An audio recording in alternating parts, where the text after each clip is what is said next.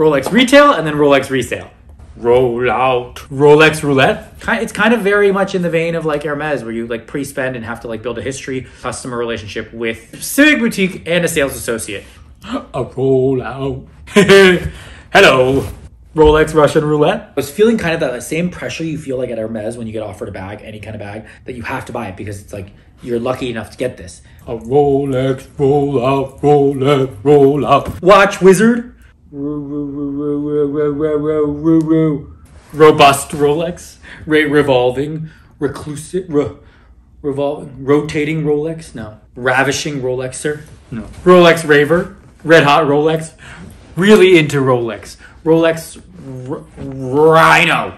Hey guys, welcome back to my channel. If you're new here, I'm a fashion freak, a shopaholic, luxury lover, all the other things. And today we're going to be talking about watches. Rolex, how I got my first Rolex, buying Rolexes, resale, the market, decline of the market, the increase of the market, the whole COVID thing, everything that I know, everything I've learned, the process now that I know, and also like getting your dream watch. It's kind of very much in the vein of like Hermes, where you like pre-spend and have to like build a history and a clientele, a customer relationship with this boutique, with this specific boutique and a sales associate kind of thing. It's very similar. So I'm gonna do a separate video on like similarities, but I mean, whatever. I'm gonna do story time about this one, and then I can go into a deep dive later about the whole Rolex buying, selling game and how I got my second one, resale. So Rolex retail, and then Rolex resale. Rolex retail, and then Rolex resale. I'll do 2 parts. Maybe I'll do 3 parts. Maybe this is gonna be a 3-part thing. Sorry, I wanna do parts. Mostly because I just wanna film this really fast and get something out for you guys today. And also just tell the story of this one, because I think that's gonna be long enough as it is. And to go into the detail of the next ones, stay tuned for part 2 and part 3, basically. Okay? And come back and follow and like for more. So if that's if you're interested, please stick around. Please smash that like button. Smash it. Please consider subscribing and keep on watching. Okay, so this is my Rolex Datejust. I will unbox it in a second. This is my Datejust Rolex that I got in New York 2021, almost 2 years ago. Basically, if you're new here, I love to talk about luxury fashion and usually handbags, luxury handbags and clothes and stuff like that. But watches are something new that I've kind of gotten into. It's a different game, different level, different thing like that. But basically, I'm going to do a quick recap gist of the Rolex resale and retail market, and then what's going on now, and then what was going on when this happened, and then what's going on now. What's going to happen when this happened, and what's going on now, and kind of like that, all that. So basically, COVID 2020, lots of people started buying and selling Rolexes because they weren't working. They knew it had a high resale value, and people were just investing, finding different ways to invest their money. So they're investing in Rolexes. So there ended up being a Rolex shortage, and people couldn't get their watches and were waitlisting for a long time and stuff like that, because people would go and buy them and then just go out and sell them right away. And like Rolex does track it. I think there's like something with the serial number or the whatever. They can track it and they can see, and they can blacklist you. People were just buying and selling them for so much more. They were making a big profit. So Rolex, I mean, they still make only so many models a year. They are very like, hands-on with their, it's, very artisan, whatever, like kind of like Hermes bags. It's very just like, it takes time and precision to make one watch, but they do make a lot of watches. For somehow they were just not having watches. And then for like all of 2021, it was just like exhibition only. When you walked into a store, there were no watches available. They just had display models, or they didn't even have display models, but they had like 10 people working and you couldn't buy a watch. You could walk in, you couldn't buy a watch. Some people were like, I went in a few times and like somebody before me got a watch and walked out with a bag. And then they said they did nothing for me. And maybe they didn't have my model and that person had a different model. But then one time I actually ran into that person later and they said that they got a Yachtmaster or something like that. And I didn't ask for that, so obviously, but they were like, they have models in the back. They always have models in the back. They're just selective about who they give it to. And like, if you have a relationship, you built a relationship with it. So you built a relationship with the store, because Rolex is like, has authorized dealers. They're not like actual Rolex boutiques. It's like an authorized dealer like Bob's or like Bindi Jewelers or like Tourneau or like Geary's or like all these places that are authorized to sell Rolex, and they buy how many Rolexes they can. I'm going to go into a deeper one later, because I actually don't think I have the knowledge wherewithal. I need to write it all down. So, but basically they make their buy orders from Rolex and say, this is how many we want, based on their wish list from their clients. And they keep a long wish list. And there's like wish lists of like 60, 70, 100 people for a Submariner or something, or for a whatever, for this. And then, so they didn't have anything in 2021 and 2020 because of this resale market, because people were buying and selling and they were trying to be very selective about who they want. So they started doing this thing where you, in order to get like a more, and maybe they've already been doing this, but my knowledge into this world is only in the past couple of years. So they started doing this thing where if you bought a watch, if you wanted a watch like a Sub or a GMT or, you know, something that was a really coveted, hard to get watch, you had to first buy another watch, a Datejust or Day-Date, something like that. Even like an Oyster Perpetual, which is like the cheapest, you know, relative. It's like a $5,000 entry level for Rolex. You couldn't just walk in and get that. They would have women's watches available with diamonds, or they'd have all gold watches like the Day-Date that's like $40,000, $50,000, but they wouldn't have the entry level ones, and they wouldn't have the Submariner, which is like 9100, which everyone wants. It's the basic, it's a, you know, one with the black dial and like the very Rolex watch, or any of those GMTs like the Coke, the Pepsi, all those things. Those are really hard to get. So in order to buy that, you'd have to buy a Datejust or something else first, and then make your wish list for the second one, and kind of build that relationship not only with the store, the same store, keep going back to the same either store or same company, so Tourneau or Geary's, but even better if you can make the relationship with the same person at the same store, so you can make your wish list with that person. I went to every Rolex I could around me, none available, no available, made a wish list. Keep checking in, keep showing your face and checking in. Would keep checking in, would never get anything, never get anything. I don't think my wish list was that hard. It was a Datejust. I mean, now I want a GMT, but like, I didn't realize you had to buy a Datejust first, which I didn't know. So, and like, they never had any inventory. It was always exhibition only, blah, blah, blah. So like, I would go to all these stores. I went to a bunch of stores in California. Like, I went to all the stores that I could. None of them had any. I made my wish list. I got an SA's card everywhere. I checked in with them, followed up. Nothing, never. This is 2021. 2022, 2023, now like they have models where they'll call you and they'll tell you have it, but like, and I'll go into that in the next video with the Sub. So for this one, so I was trying to get one, I couldn't get one. And the resale market was really high at that time. Like everything was way over retail. I went to New York just to visit some of my friends in November 2021, and I was shopping with my friend Naomi. Hey girl, love you. We were walking around in the meatpacking district. We went to Hermes to go check it out, but nothing happened there. But then we walked by the Rolex boutique and we were like, oh, let's just walk in. I was like, let's just walk in and see. So we walked in, I was looking around and I was like, oh, there was, you know, the lady was super nice. She was so friendly. And I was like, do you have any watches available? And she's like, actually, we just got 8 in. And this is at Tourneau. Tourneau does sell secondhand and they do sell like, you know, pre-owned, but these were new ones. She's like, we just got 8 in. So I was like, oh my God. So we tried all of them on. I looked at all of them with her, and I'll insert some videos. These were all the watches that are available. And I was like, well, how do you have these? She's like, we just literally got the shipment in. But usually what happens is they get them in and then they go down their client list and ask, but they can't hold anything. So they can, if anyone walks in and buys it, they can buy it. But at the same time, the people are calling their client list and being like, I have this. Do you want it? If they say no, they go to the next person, go to the next person, go to the next person down the list of the models they had. And they used to be able to send photos. Now they can't even send photos. So you have to actually go in person. You can't buy over the phone. You can't go in, you can't have it shipped to you, at least for Tourneau. Maybe other places are different, but for Tourneau, you can't buy it over the phone. You can't have it shipped to you. Some places, even like some certain models, you have to pay cash or debit. You can't even pay credit card for certain steel models. Like, I think that's what it's like at the one, there's one of them, I can't remember what the name is. I don't remember the name is, but anyway, so she was like, you know, these are available. I can't hold any of them. They might not be available tomorrow. I tried them all on, and I was in my like peak shopaholic phase. I had just spent like so much of the Gucci Balenciaga collab because it had just launched, and I went to the pop-up and bought so much stuff there. So at this point, I was like, do I really want this? No, let me think about it. Let me sleep on it and come back tomorrow. So we went home, talked about it, slept, came back, texted her the next day, and she was like, 4 of them are gone. There's only 3 available. And she sent me the photos. I was like, ah! So I freaked out and I jetted back to there. I was staying in Brooklyn. So I had to jet back all the way back there, get there.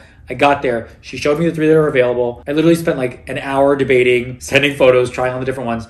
The one I really wanted was the plain simple one. That was already gone. There are only 3 options with diamonds, but I was feeling kind of that same pressure you feel like at Hermes when you get offered a bag, any kind of bag, that you have to buy it because it's like, you're lucky enough to get this. I got this one. I love this one. It's great. It's beautiful. It's amazing. I've worn it a lot. I've gotten a lot of love out of it, but it is a very flashy bag, flashy watch. And I wouldn't have gotten it if I had actually thought about it because I just felt like I had to get it. I had to get something. And I was debating between this one and the purple one with the diamonds, but I like this one better. It was pricier, but it looked nicer. And I just thought it was overall better. But like going back and reflecting on it now, I feel like I should have done some research and waited and stopped and actually thought about what I wanted, because wearing this every day is kind of a lot. diamonds every day. It's got diamonds on it all around it is a lot. It's a very flashy, loud watch. And I don't love wearing it every day. And it's like, it is a special occasion watch. I feel like I wear it to like events now, big event kind of things. I don't really wear it every day. Sometimes I wear it when I'm feeling like dressed up or going out for something. I've worn it in videos before. I think you guys have seen it and I'll unbox it in a sec. But I just I don't know. I just felt like I had to get it. Like it was an urge that it was my shopaholicism and I just had to get it. And so I bought it. The whole process was really nice. She was very helpful. It was like, take as much time as you want, like the glove, the thing, to try it on, try different sizes, take photos, video, call people. She gave me so much coffee. Like there was coffee, it was relaxing, champagne. They had other models available too. They had like the $100,000 ones with all the diamonds and the gold too. I wasn't gonna get any of those. I felt like I had to get this because it was available and I thought there was such a huge shortage. And there still is a huge shortage. Now I built this relationship with her in New York. So I texted her the next day. She was like, I have some more if you want to come get more. And I went back and looked at more watches. But I was like, no, I'm not getting 2 watches right now. And then she would consistently text me and be like, I have these coming in. Do you want any? Do you want any? Do you want any? I made a wish list with her for a sub a year ago. Still hasn't come in. She's like, it's going to take time. It's going to be a long time. There's a very, very long list. And it's like, I don't care. I would rather wait. But I built this relationship with her now. So I have to go back to her. Or Tourneau in general. There's only one Tourneau. It's in South Coast Plaza, which is an hour and a half from me. So it's a kind of a trek to go to, or there's one in Palm Springs. So it's like, they're both kind of treks to go to. And I actually went down there a couple months ago, but the store was closed. They had remodeling it, obviously. But I did go and get this service because I did buy the extended warranty that covers all scratches, dings, and everything like that. So I got it serviced, polished. They got rid of all the scratches and the dings. So it's basically brand new now. And I honestly think I'm going to sell it back to them. They have a sell back program. So I might just sell it back to them and then wait for my next watch because it's too flashy for me. I get anxiety about having it. I get so much anxiety about having so much stuff in general. And I feel like I need to downsize in general because I have so many bags. I've scattered them in different places. Like I have them in different locations, but like I still have so much. And like I've been scammed and robbed a few times.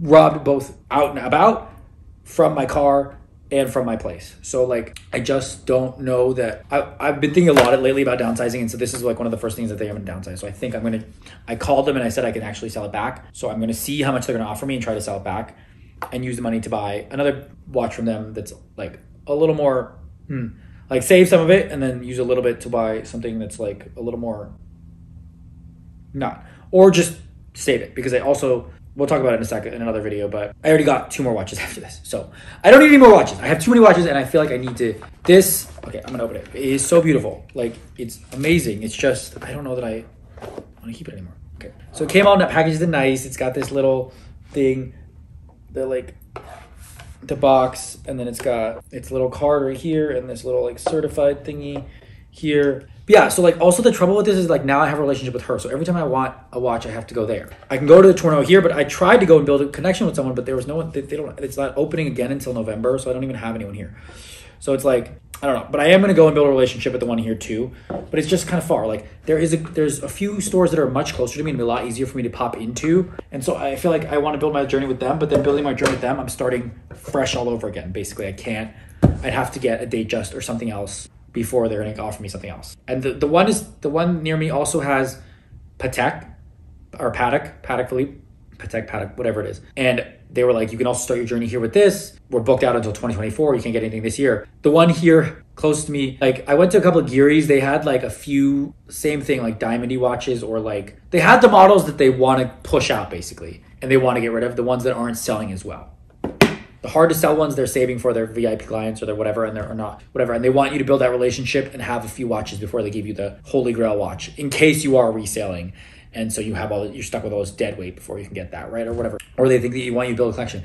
But the guy here nearby is really nice and I really like him and I want to build a long-term relationship. Like I could see me working with him for years and years and years. And he said it's going to be 2024 for at least earliest for Patek. AP is so different. They're just so chill. There's no wait list. And Patek's the same thing. You have to buy one of these before you can get offered, one of their nicer watches. Nautilus, right? I like the Calatrava. I would be fine with the Calatrava. That's their entry-level watch, which is like $25,000. Still a lot for a watch. A lot for a watch. AP, I went last week and they were like, I have a Jules Audemars, which is like an older AP watch that I bought resale. I didn't buy from the store. I bought it from Fashion File. This was like my first watch purchase. I also bought it like a couple of years ago too. AP, they're like, just come in, tell us what you want, and we will get it for you. It will take time. There's no wait list. There's no like going through hoops of like buying something else pre-spending or whatever. You get the watch you want when it comes in, when we have one for you. But it might take 6 months, it might take a year, it might take whatever amount of time. So come and make the wish list. So I'm gonna go do that and make my wish list with them. Although I don't really need to get another watch right now. I just literally, okay, no, I'm not gonna do that. I mean, I am, but I'm not. This is the problem. This is my main shopaholic problem because I literally want to get rid of this to downsize, and then I'm just gonna go get another watch. I need to start downsizing. I'm gonna start downsizing. Okay, you know what? I'm gonna start downsizing at the end of the year. After I have a couple more bags coming in, and I have another Paris trip, and I bought a bag online in Paris. So after all that, then I will reevaluate. I'll stop buying for a little bit, and I will start enjoying all the things that I have. Like half the stuff just stays in the box. I never even use it, right? So I need to start reevaluating that, and I need to also downsize and get rid of some stuff. Yes, I need to do that. I don't know how I'm going to do that. I don't know if I'm going to like resale or what, but I do need to do it. Or maybe I won't do it. I don't want to get in trouble for reselling, so I don't know how to do it to actually not get in trouble. Do you guys know how I can do that without getting in trouble from the boutiques for selling stuff that I don't want anymore? I don't really mind about Goyard because Goyard, like, they already hate me. So if I sell some of their stuff, I don't care. But I have been very mad with them about not selling, so I don't know. But then like Chanel and Hermes, it's really hard. Louis Vuitton, I don't think they care, but I don't know. Okay, that's a whole other video. I haven't decided yet. So don't take this the wrong way. I'm not selling. Okay, great. Disclaimer.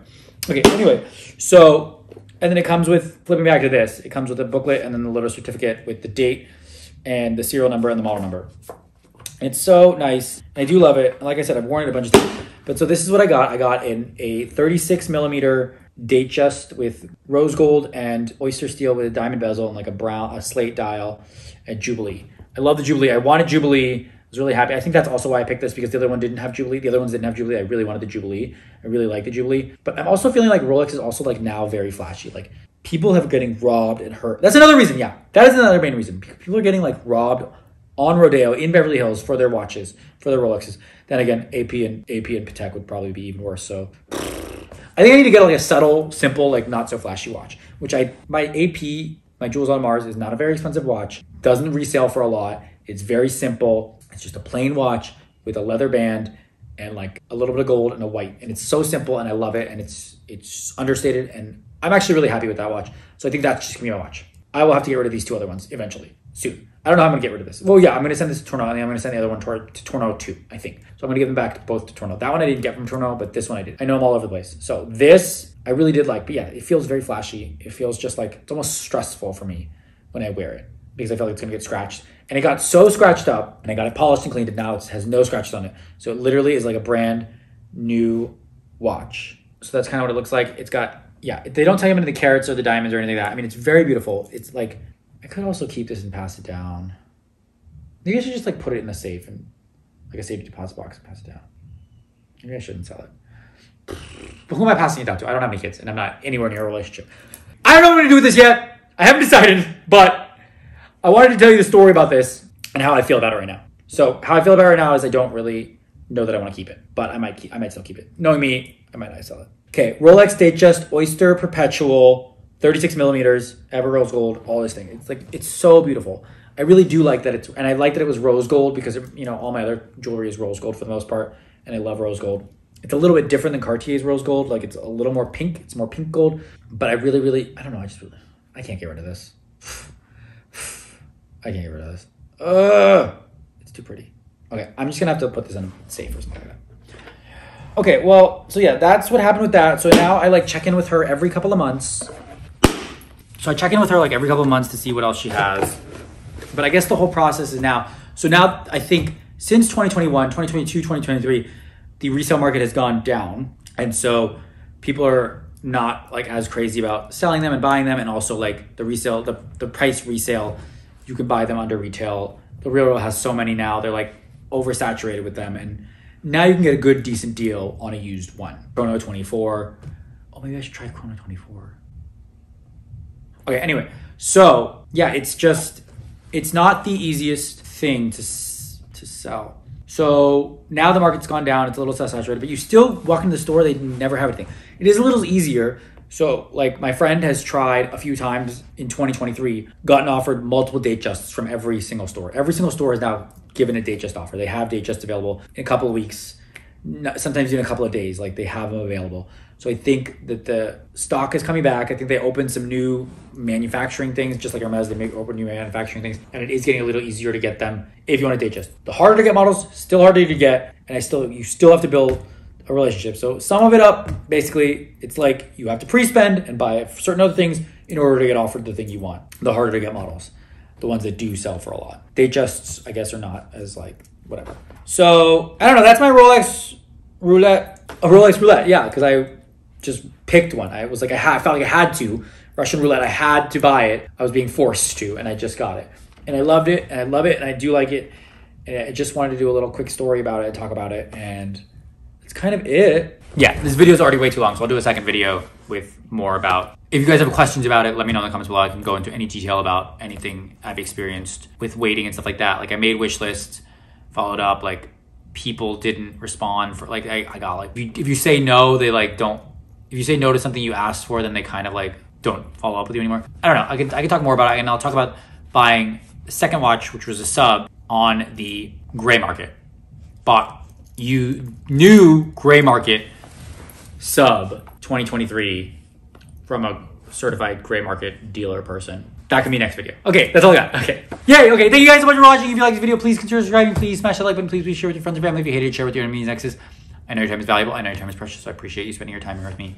A roll out. A Rolex. A roll out. All right, let's roll out. I'll see you guys later. Bye.